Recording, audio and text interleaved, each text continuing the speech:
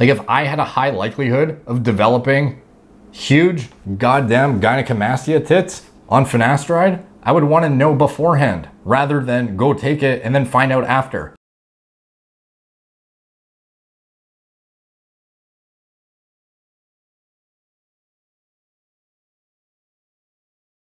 What's up guys, Derek, MorePlateSmartEats.com. Today we're going to be talking about if you should take finasteride or not. So, this week I've been posting a lot of videos about hair loss. I kind of, giving everyone forewarning. It's not even a word, forewarning. I warned everyone that I was going to have a string of hair loss content. So, the people who are interested in that stuff, it was kind of, meant for you guys, and the rest of you guys, I appreciate you sticking around until the end of this this onslaught of content that I'm just trying to push out. But everything will be going back to scheduled, intermittent, mix of everything in there pretty soon. But somehow, and the internet always manages to do this, is a minority of individuals completely misinterpret what you say in a video. So I went over my protocol, which involved oral finasteride. That was the protocol at the time of recording.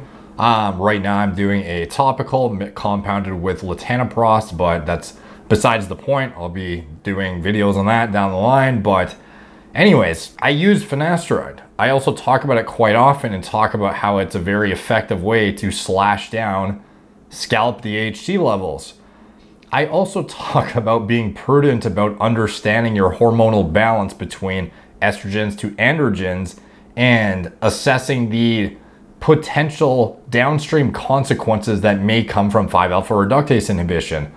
Does me elaborating on mechanism of action of a drug and potential side effects and how to approach risk management, does that mean I'm saying not to use something or that it's a terrible thing to use? No, I'm not. Like guys, I'm sure 99% of you guys already get this. So it's kind of like, maybe I shouldn't even be making this video to begin with, because most of you guys are just shaking the head at the fact that somebody could have watched my finasteride videos and somehow concluded that I'm saying finasteride is going to fucking kill you and you should never use finasteride for hair loss.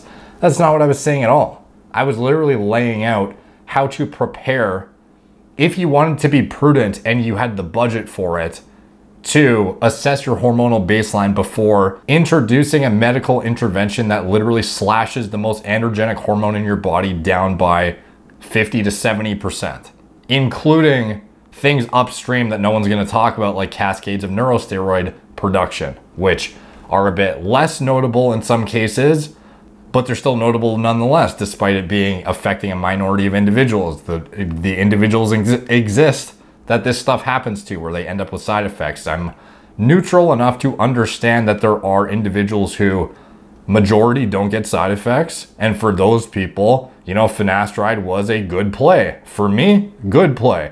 For somebody who got side effects, they don't see it that way, and justifiably so. I've helped a lot of guys in consultations before too over Skype, where like the hair loss prevention protocol designed includes a 5-alpha reductase inhibitor.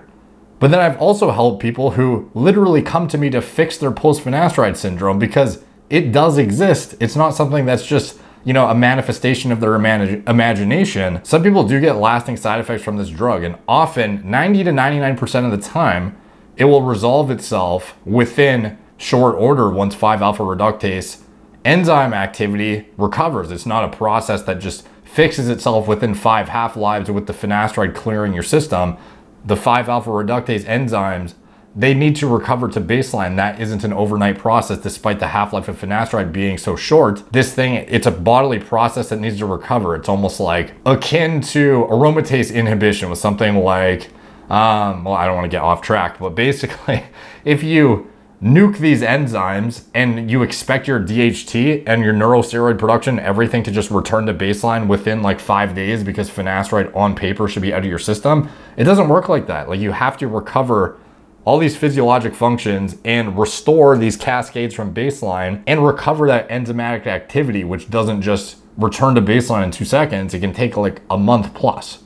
And typically 99% of individuals who even get a side effect, which is already like 99% of people won't get a side effect, they'll recover fine if they have decent lifestyle and diet practices. However, there is a minority of individuals who hormonally or genetically, through genetic polymorphisms and different propensities to certain sex hormone metabolism or neurosteroid cascades or deficiencies or what have you, there are plenty of reasons for these issues, including AR density, expression, gene transcription, epigenetic modifications caused by blah, blah, blah, blah. There's a million fucking things you can do to explain it, but the fact is, there's a very, a sliver of individuals who take this drug are not going to respond well. A lot of guys are going to respond okay, and some are going to respond, a lot of guys are going to respond very well and get very good results from it with almost no side effects or no side effects at all. Like I literally took 1 milligram of dutasteride for a year straight and had no negative side effects that I could note. So no, I'm not opposed to 5-alpha reductase inhibition. I'm not opposed to finasteride.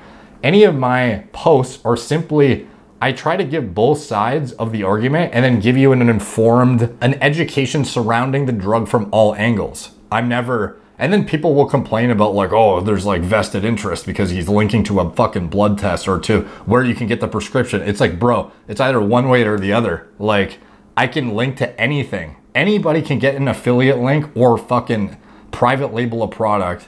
Why would you not do the things that you actually recommend? Like, it's just nonsensical to think that certain products you can have motivation to sell and then other ones you can't. Like, if I'm going to put my name behind something, it's something that I think works and I use myself, or I see clinical efficacy in, or I just see efficacy in an over-the-counter setting. It doesn't, just because somebody puts a label on something, if I've been talking about it for fucking like 8 years, I don't think I need some sort of like get out of jail free card to explain why, my clinic would offer finasteride, or why it would offer pre-finasteride blood work when I've been talking about the importance of fucking lab metrics for years. Like, it's obvious why you would want to check your hormone levels, or why you might want to inhibit 5-alpha reductase if you want to prevent hair loss.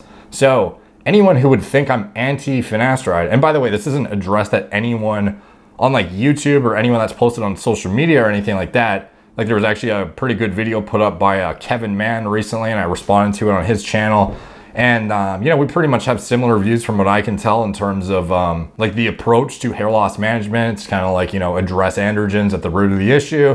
Growth agonists are something to add in that are good, but aren't like, the solution to the problem. They're a band-aid, whereas the androgens are the root of the issue and blah, blah, blah. We kind of have like an overarching, like similar stance, despite, some of our approaches being slightly different. It doesn't really matter. At the end of the day, this isn't addressed at him or anybody else who might have made a video or whatever. This is like the small sliver of people I saw in the comment section or making threads on other areas of the internet thinking that I said don't take finasteride and it's gonna fuck you up, and it's like your health is like gonna get ruined by finasteride.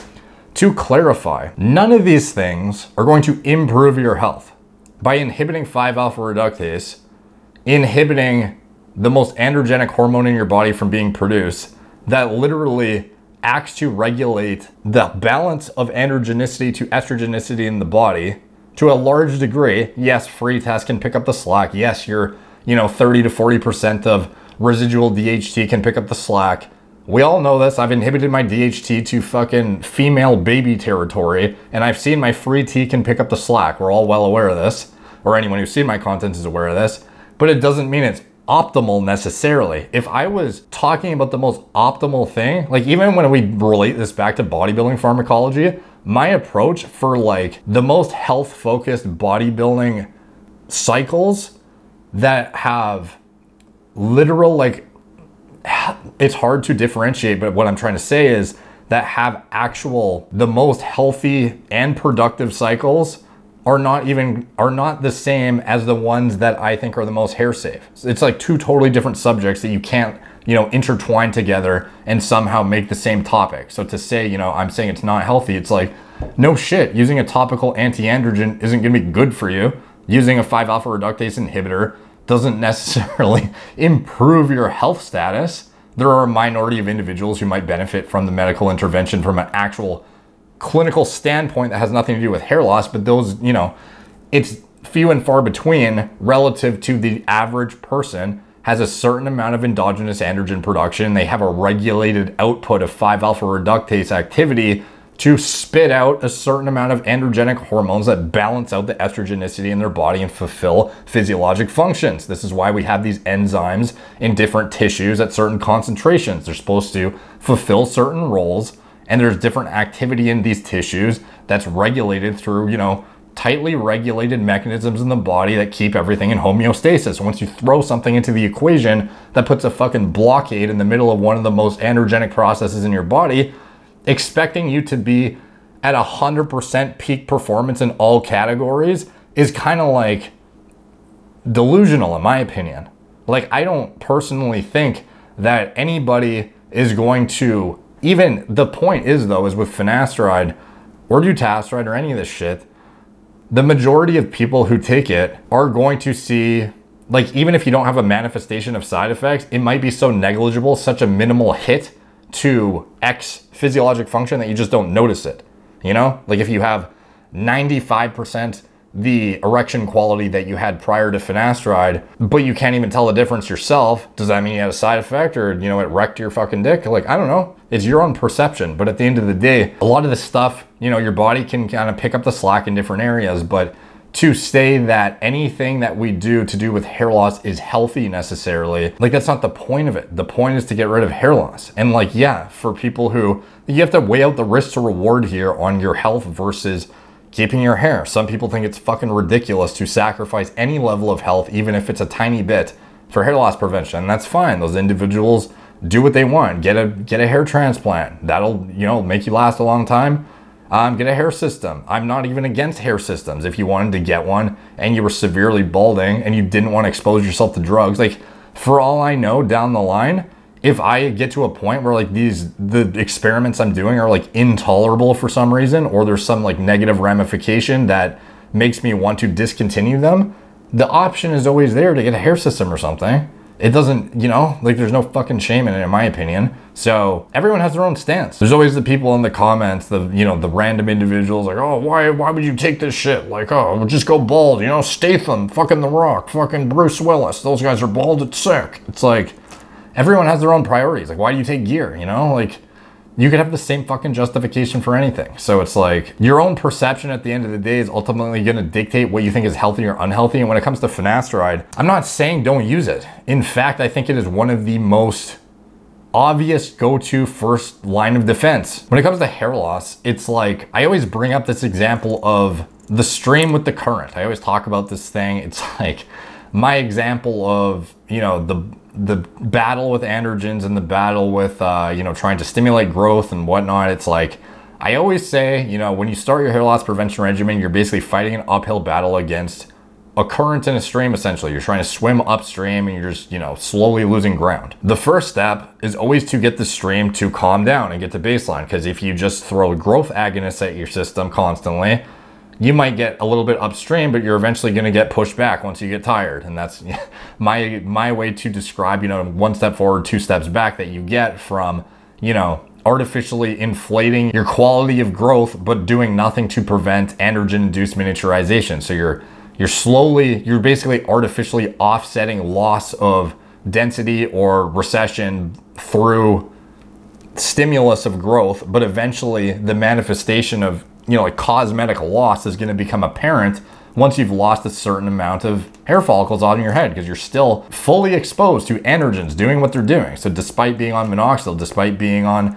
whatever, latanoprost, any other growth agonists, if you don't have something dealing with androgens, you can offset visually the representation of like hair loss, but you're not going to actually prevent it until you deal with the androgens. So that's my you know, visual representation. I always say is get the stream to calm down, which is dealing with 5-AR, androgen receptor, whatever it is that you think, that you deem suitable for your needs, that you're willing to tolerate. Ultimately, this is up to you, the individual, not up to me, what you should be using and what you deem a risk worth taking. However you want to do that, PGD2 antagonism, there's a lot of different things that are worth exploring. There's different ways to go about this, but at the end of the day, that's up to you, not up to me. Once you get the stream to calm down, then you look at the growth agonist, then you try to swim up the stream when the current isn't blasting against you. And then that's how you make, you know, 2 steps forward, 0 steps backwards. And you slowly make 2 steps forward, 2 steps forward, and you just keep going.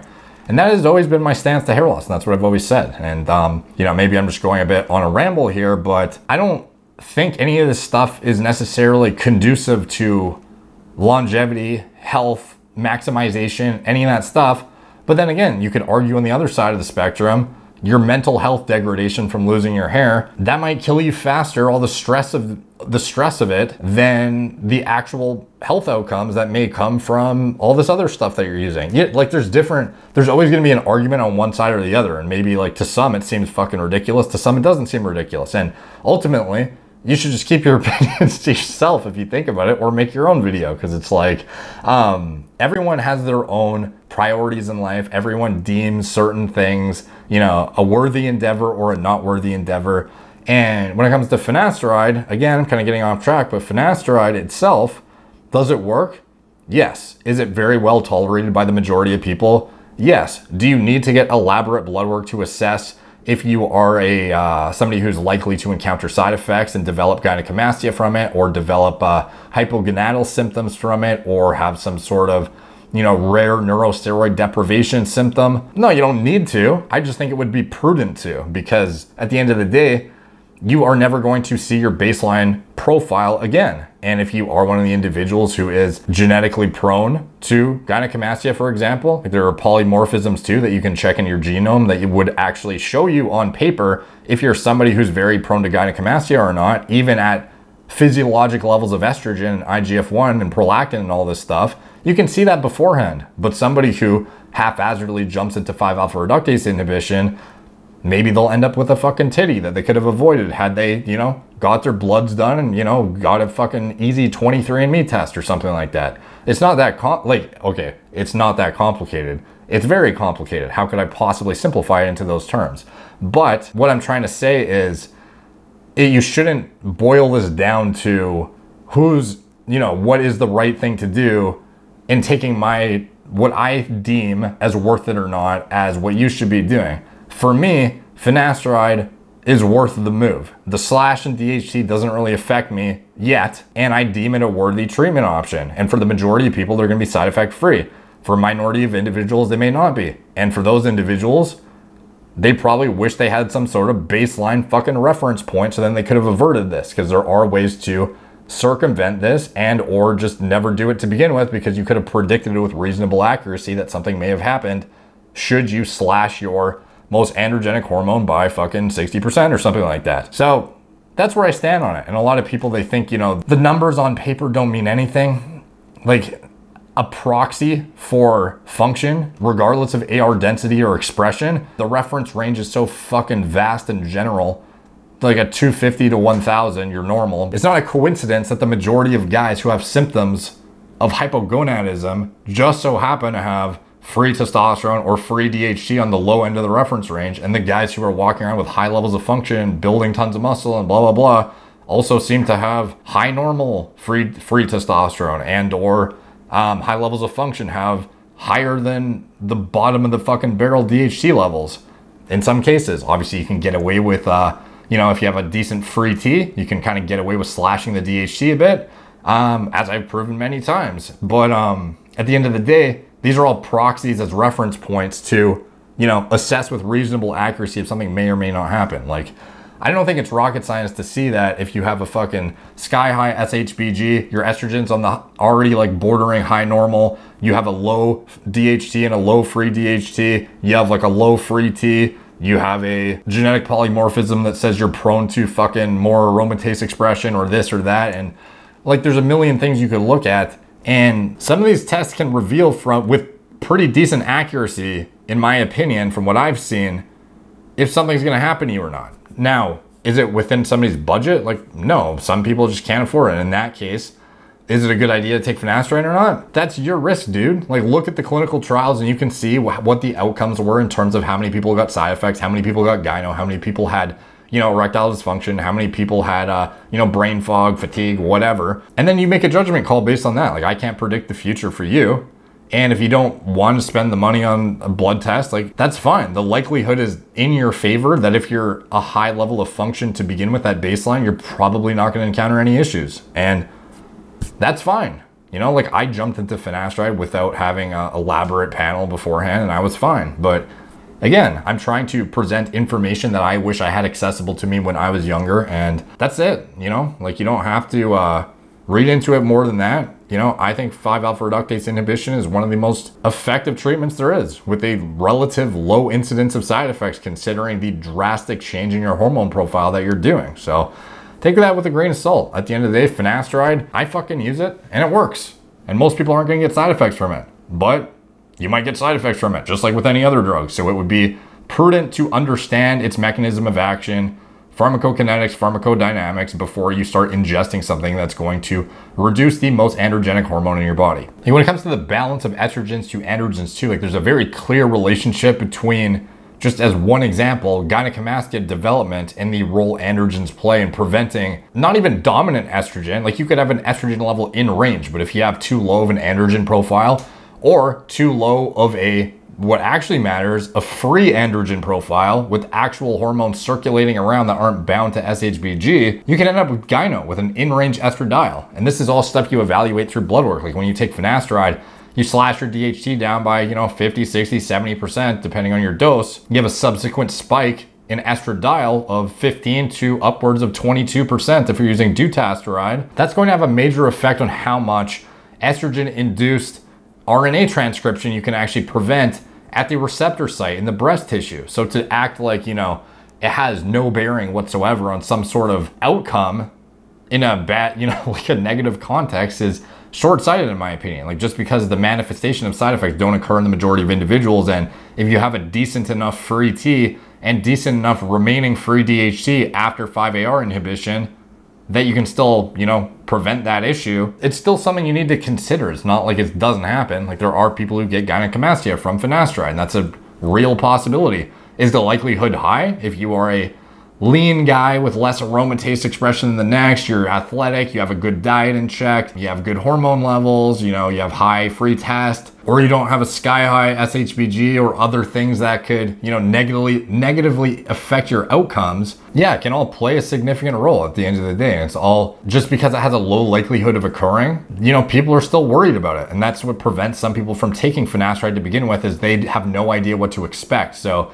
you know, some people might interpret it as, you know, it's too cumbersome of a process to do all this stuff to even see if you're a good candidate for finasteride or not.